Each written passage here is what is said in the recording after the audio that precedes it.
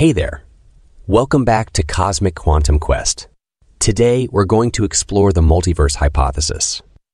If you are a curious person, go ahead and subscribe so you won't miss the future videos.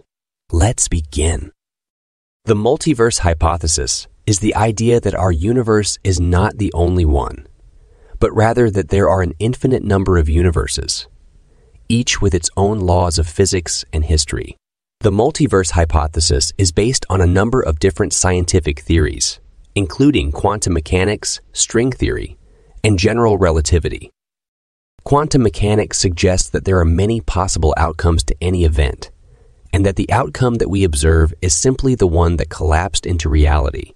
The many worlds interpretation of quantum mechanics takes this idea one step further and suggests that every time a quantum event occurs, the universe splits into multiple universes, one for each possible outcome.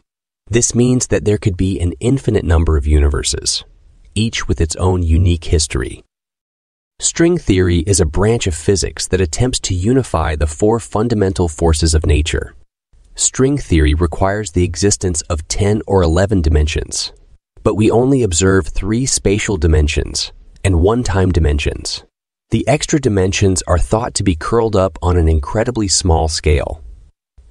String theory also suggests that there may be other branes floating around in the multiverse, and that each brane could support its own universe.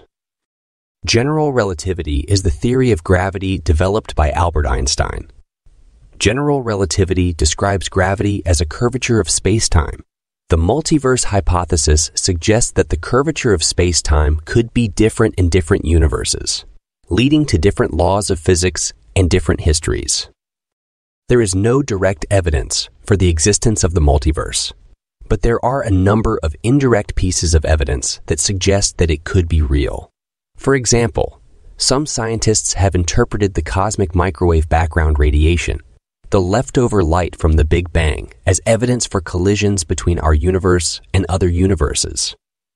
The multiverse hypothesis is a fascinating and thought-provoking idea.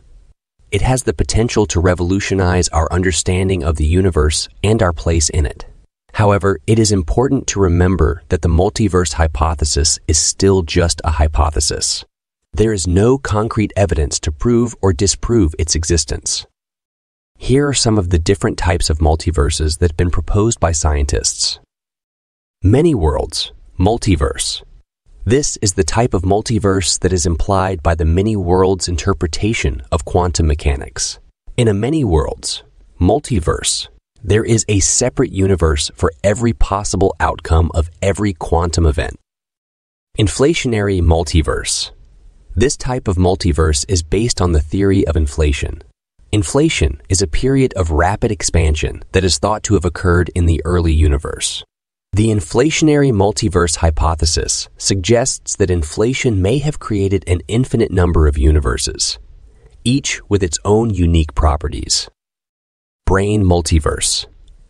This type of multiverse is based on string theory. The Brane multiverse hypothesis suggests that there are an infinite number of branes floating around in the multiverse, and that each brane could support its own universe. Simulated multiverse.